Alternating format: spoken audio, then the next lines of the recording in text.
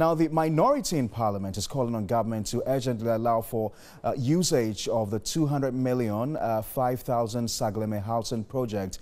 Over 600 units have been completed but left unoccupied.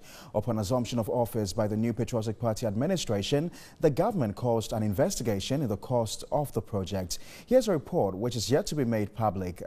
Ranking member of the Works and Housing Committee, Emmanuel Bejra, has been interacting with the press on a tour of the facility and says the non-occupancy is untenable. Let's now go live to our parliamentary correspondent, Komala Kluche, who has all the very latest update. Komala.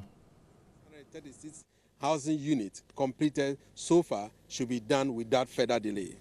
Government should show proof of commitment as to the delivery of the 200,000 housing units earmarked for the regional capitals as contained in the 2019 budget estimate in order to reduce the national housing deficit.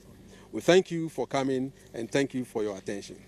Okay, so the minority has been raising issues about the construction of the housing unit here in Saglemi. One must, however, say that the building after the construction after the 2012 agreement or 2012 approval by the Parliament of Ghana, no one has occupied it. At least we've gone round the facility to find out that because it has not been occupied for some time, parts of the building have started showing signs of cracks and all that. At least if you build and you do not occupy, that in itself would affect the structure of the building. We have seen quite a number of them, but we'll put a question to the ranking member of the Works and Housing Committee of Parliament, Emmanuel Bejra. You have gone round, you have seen the building. It is to a very large extent completed,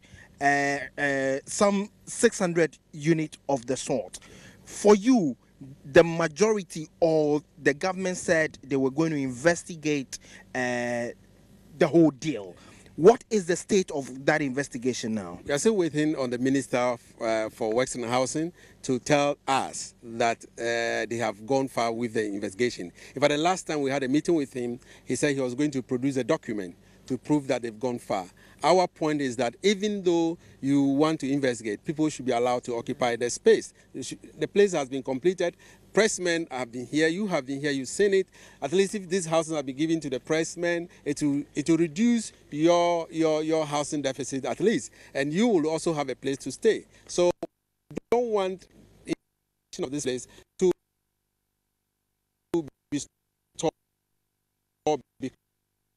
because of Works and Housing, as well as the government to go into a negotiation with a contractor, measures OAS Constructors Ghana Limited, to enable them to come back to site. What sort of negotiation are you looking at? So far, we've been told from the contractors correspondent to the ministry, there were issues about tax waivers and tax issues, which has not been dealt with. The contractor has left the site because of those tax waivers and tax issues. We want the ministry to come back and have discussion with the contractor so that they can allow the contractors to come back to site and continue the work.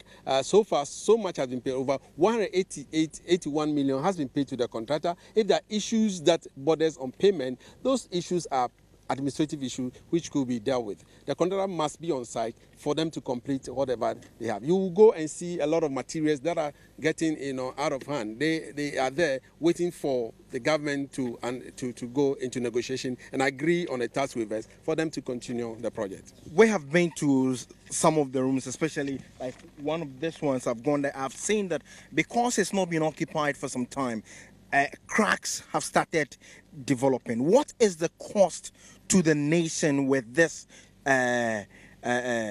buildings abandoned here? Let me also add that this is not the only housing unit that has been abandoned. We've mentioned that we have some at Kong, we have some in Koforidua, Wa, and Kumasi. They've all been abandoned. The cost of construction, the cost of renovation, cost of putting it back will be enormous to the nation, and therefore we are appealing. It's going to be expensive after you've completed a house and you've not occupied it, and you want to occupy it at a later stage. You have to do some remedial work, and this remedial work is going to cost us. We cannot quantify it as we stand now, but I believe that government is going to, also spend money in renovating or doing some remedial work. But let me also quick to add that in construction, there is what we call liquidated liability damages, or LAD, or what we call retention. Government is supposed to retain part of the money. Until you hand over the project to government, you are not supposed to government is not supposed to spend money. So we expect that you will invoke those clauses, that the contractor will do those remedial works at their own expense before the occupation of the property. All right, many thanks to the ranking member on the minorities, on the Works and Housing Committee of Parliament. But Parkwesi, I must say that these are the sides of the building. You can see that, well, I mean, it looks very nice from the outside, and also inside. They've been fitted. I mean, if you go in there, you see the tiling and then the other things. One must say, however, that these buildings are ready for use. I can also tell you that after the approval by the Parliament of the Republic of Ghana in 2012, the sum of $200 million for the construction of the project that has gone into it, not much has been done in terms of occupying the building. Komla Kluche, TV3 TV3 Komla News, Kluche, we appreciate that. Komla Kluche live from Saglemi.